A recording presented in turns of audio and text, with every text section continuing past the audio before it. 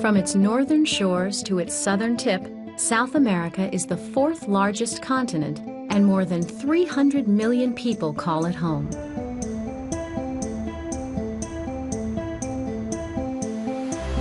Most of these people live in urban areas. Outside of the cities, there are huge areas of land in which very few people live.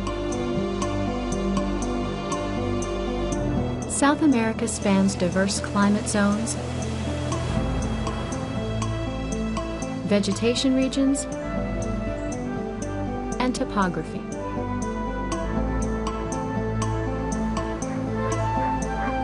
The people, plants, and animals here have adapted to environments of extreme variation. Running the length of the continent's west coast, the Andes soar to 20,000 feet in some places. They separate the coast from the rolling plains to the east. The Native Americans living in the Andes raise llamas and alpacas, whose wool keeps them warm in the high mountains. They weave the wool into blankets and rugs that are used not only by the local people, but are shipped all over the world. Most of South America is in the southern hemisphere below the equator. South of the equator, summer stretches from late December to late March, and winter from late June to late September, just the opposite of the seasons in the northern hemisphere. In South America, you'll find a wide variety of climate zones, from tropical to Arctic. Tropical climates are hot and wet. The Amazon rainforest, the world's largest rainforest, is in a tropical climate. This huge rainforest spans the equator, running through much of the northern third of South America. At its center is the Amazon River Basin. The temperature in this area averages about 80 degrees Fahrenheit. Don't forget your umbrella. It rains here nearly every day.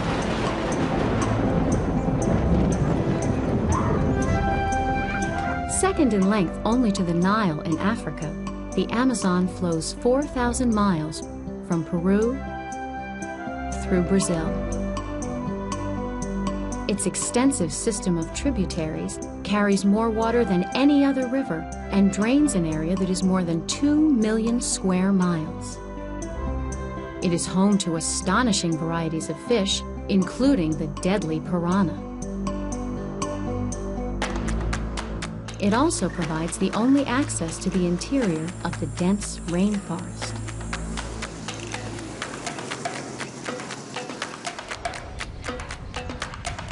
The Kayapo Indians live near the Amazon River in Brazil. This dance celebrates the abundance of manioc, a starchy plant that is a staple in their diet. Manioc thrives in the warm, wet climate of this area.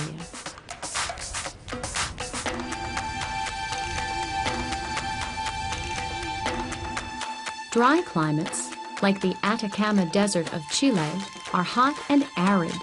They receive little rainfall. Because weather systems move from east to west here, the Andes block rain from reaching this region. Little vegetation grows in the Atacama, but the land is rich with mineral deposits.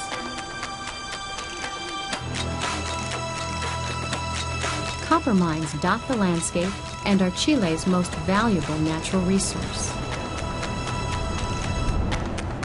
Humid subtropical climates have hot, wet summers and cool winters. The grasslands of Argentina and Paraguay, called the Pampas, have a humid subtropical climate.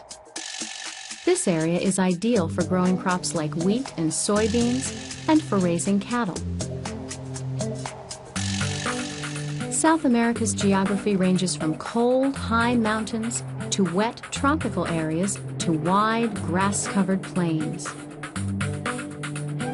The people who live in these areas have adapted to the climate and the topography. They have also learned to use the resources of their environment, from wool for blankets to copper for export, to make a living.